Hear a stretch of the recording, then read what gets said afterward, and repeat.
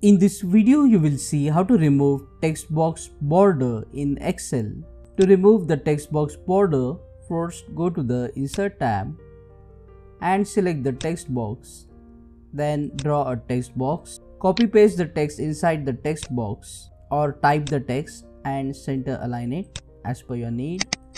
After adding the text, now we need to remove this gray border, outer gray border. So to remove, click on the border, right click and go to the format shape. Under the line, select the option no line. This will remove the outer border.